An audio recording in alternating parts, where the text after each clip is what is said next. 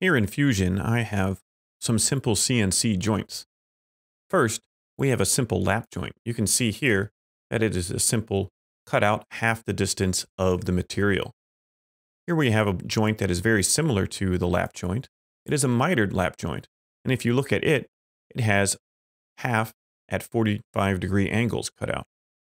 This next joint is a T-lap joint. It's similar to the first one, except now it's in the middle of the board. So we can have a T-lap created like this.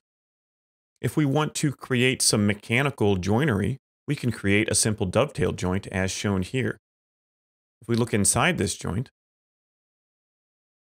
then the lap part is at the same shape as the top part. The bottom part here we can cut out fine with a CNC machine, but this inside corner will create problems. It won't cut out because of the round radius of the drill bit. It won't cut out because of the round radius of our router bit.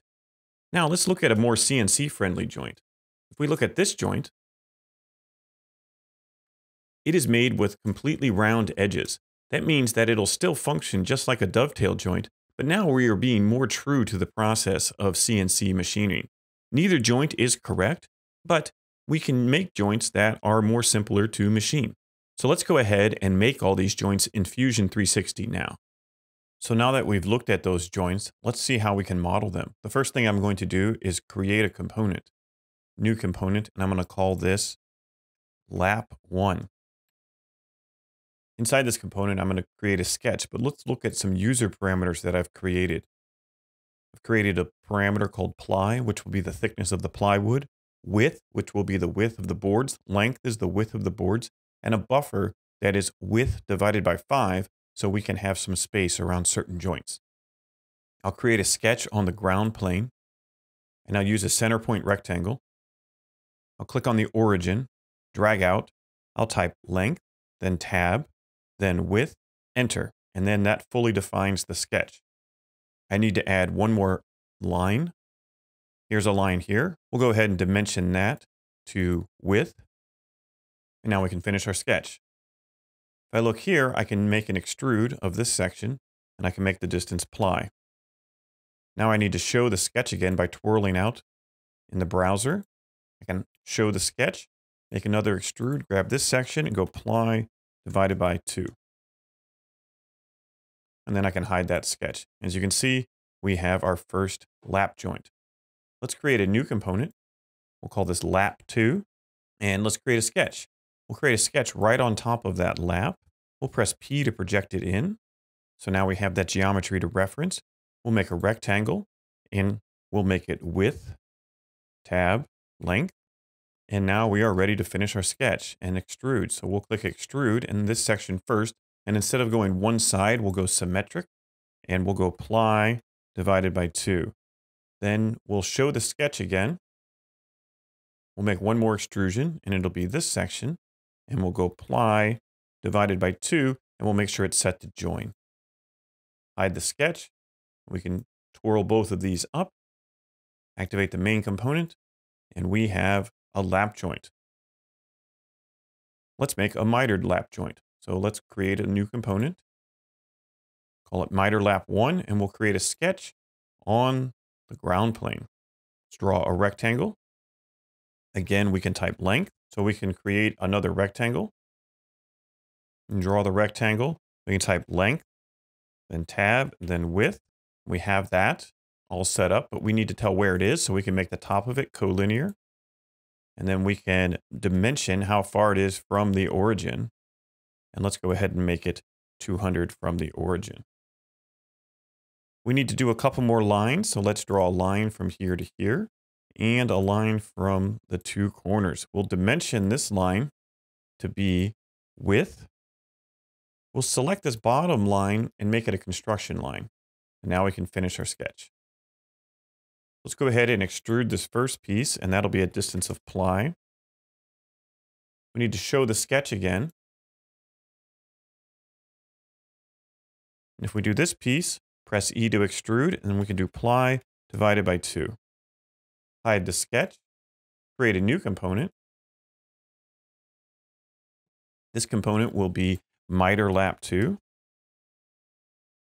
create a sketch, and we can create a sketch right on that miter joint. Press P to project. So now we have that geometry in our sketch. R for a rectangle, and then we'll draw out. And you can try to hit right there, but we can also just type width, tab, length. And then we have everything we need. Finish the sketch. Rotate around. Let's grab the extrude tool. We want to go symmetric. And then ply divided by 2. We want to do one more extrude. And in this case, we could use the sketch or just this geometry right here and come up ply divided by 2. Make sure it says join. Let's go ahead and make a T-lap joint. So it's very similar to this lap joint, but a little bit different. So we'll create a new component. We'll call it T-lap 1. So we can draw a rectangle. And I'll type length, then tab, then width. So we have that defined, but we still need to make it collinear with the top of this. And then we need to dimension it from the origin. And let's go 425. Excellent. So now we need to draw our T in the middle. So we can dimension this by drawing a rectangle and then dimension that rectangle as width. And for this demonstration, I want this to be in the middle. So I know what these lengths are. So I can just use a simple equation to dimension this. I can do parentheses, length minus width, and then divide that by 2. So that'll always be centered even if we change the length. Now I can finish my sketch. Let's do an extrude. I want these two pieces to be fully ply. Okay. We'll show the sketch again. And then we'll press E to extrude, click this piece, and we'll go ply divided by 2. And then we can hide that sketch, twirl this piece up, right click on the main assembly, new component. We'll call this T-lap 2. Create a sketch right on the lap, press P to project. Now we have that geometry. Let's make a rectangle. And again, we can type width, and then length. Should be fully constrained. Finish the sketch. We'll do E to extrude. Symmetric. Ply divided by 2. And then one more extrude. And we'll say ply divided by 2. Make sure it's on join. Activate the top level component. Now we have 3 joints. Now let's make a traditional dovetail joint. That's a T-lap. So we'll create a new component at the top. Call this dovetail 1. Create a sketch on the ground plane. Move over just a little bit. We'll draw our first rectangle. And again, we can type length, tab, width. It's all defined except for 2 distances. We'll make it collinear. And then we'll define the distance from the origin. We'll say 650. Now we need to add our dovetail. So we can do this a number of different ways. We'll get a 2-point rectangle. We will dimension this rectangle width. We'll also dimension this to be parentheses length minus width divided by 2. So that just centers that. Now we need to have 2 lines. And we can go all the way to the width, but we can also have it a little bit skinnier than the width. It's up to us. In this case, I'll make it the full width.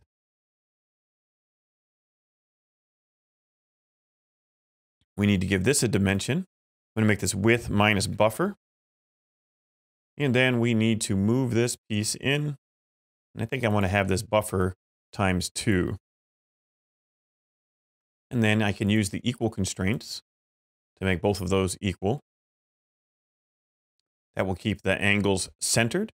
And we are now fully constrained. Well, we can do one more thing. If we edit this sketch, then we want to just click these 2 lines and make those construction lines, and it'll make our extrusions easier.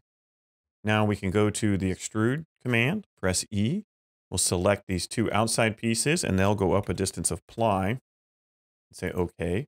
We'll reshow the sketch. And then we'll extrude again. This center piece will go ply divided by 2. We can hide the sketch and twirl it up. We'll create a new component. This one will be Dovetail 2. Create a new sketch. Let's do it right on the lap there. Press P to project that geometry in.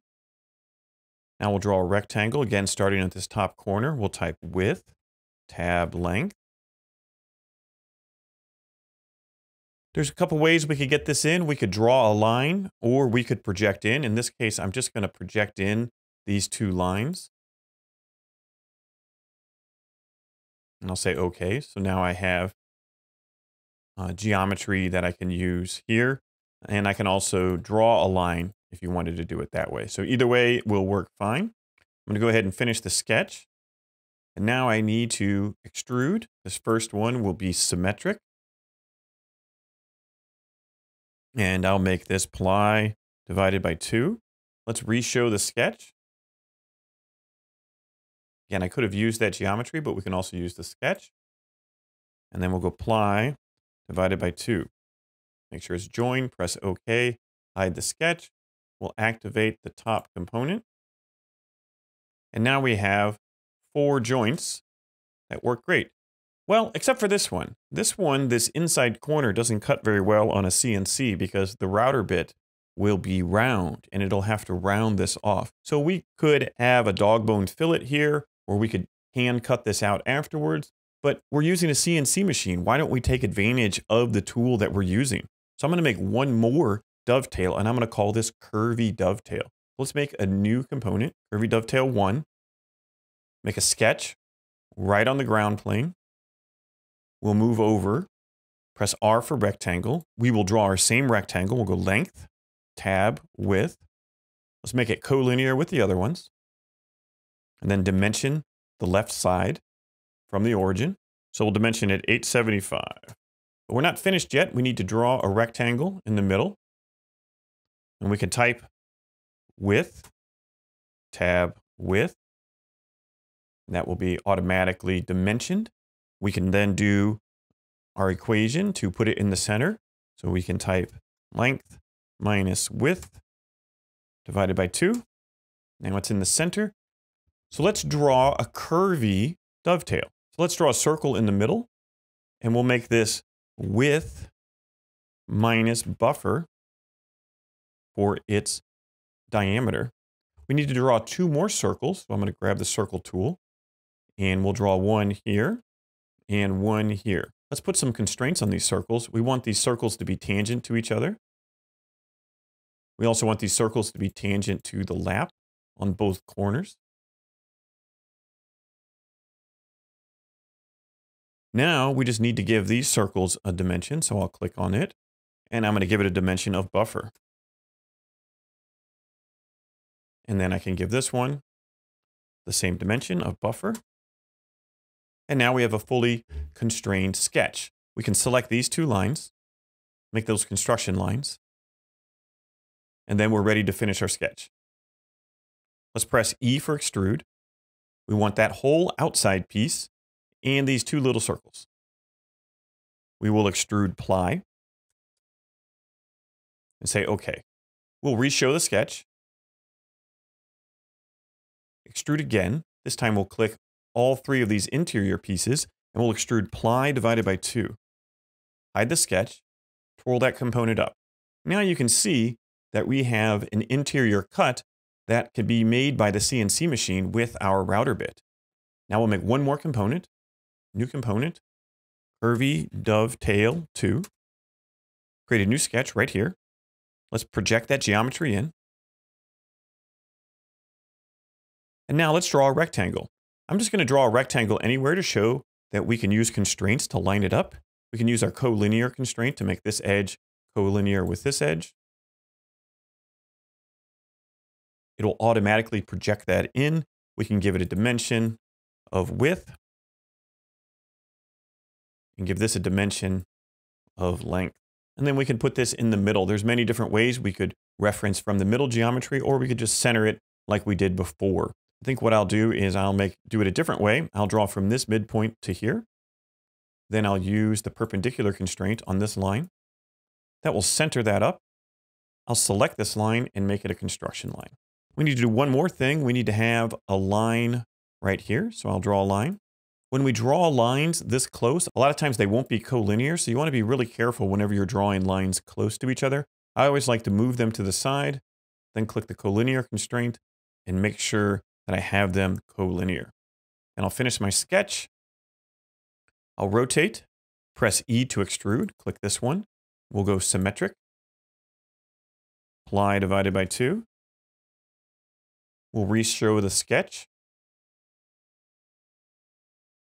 Press extrude again. We'll get that centerpiece, apply divided by 2. Hide the sketch, activate the top level component. Now you can see that this will be able to be cut by the CNC. It's much better than this traditional dovetail joint because now everything will be done right from the beginning. So try out these CNC joints yourself, and then we will be able to make more advanced and complex CNC joinery.